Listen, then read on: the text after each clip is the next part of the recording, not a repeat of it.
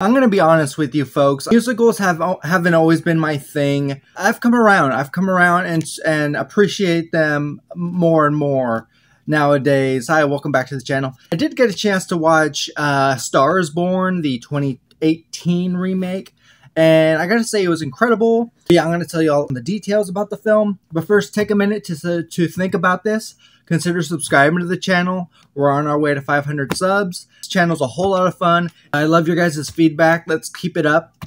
All right, and with all that out of the way, let's talk A Star is Born. I rewatched it just last night. First chord that struck with me was the performances, of course.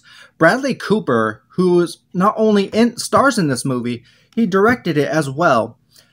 And I gotta say, he is a talent. He is a talent, and it's a shame because I've seen him at award shows on TV, of course. I've seen him, you know, Golden Globes, the Oscars, and he just always seems to be, you know, comes up shorthanded. But his work speaks for itself. And here he plays a country rock star named Jackson Maine. He's got a bit of an alcohol problem. He's going through the motions as a singer. He has ups and downs. That's the impression we get from him. The film makes it very clear throughout the runtime that this guy has some personal issues. We don't know his whole life story just yet. But yeah, this was a fascinating film because it's a combination of a romance, some bit of a romance. There's a bit of a romance in there between Bradley Cooper and Lady Gaga, but we'll get to her in a minute.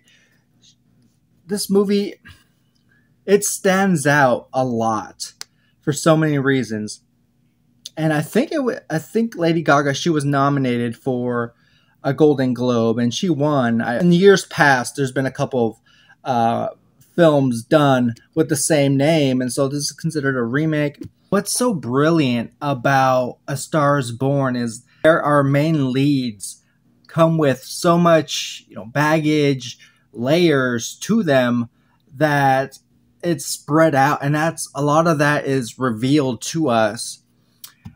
Whether it be, you know, Bradley Cooper's got an alcohol problem, he's popping pills. So there's one night where Bradley Cooper stops at a local bar. It's drag night. It's Friday night. You have men in drag singing karaoke. And then we get introduced to Allie, played by Lady Gaga. Something about her that can steal, you know, the spotlight from any other actor in the same movie. But I'm torn. I'm a little bit indecisive based on what I've seen of her acting abilities.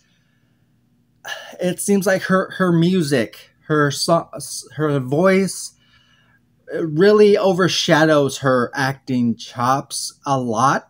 And A Star is Born in this role as Allie is no exception. She is an aspiring singer, songwriter, and Bradley Cooper sees that right away. He gets to know her. They connect, have this connection, this hidden connection.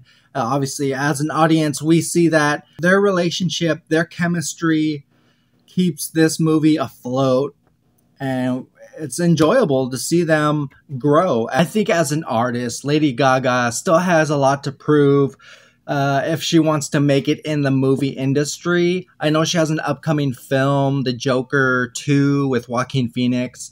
But yeah, it takes, you know, the right talent, you know, the right director to push her as an artist.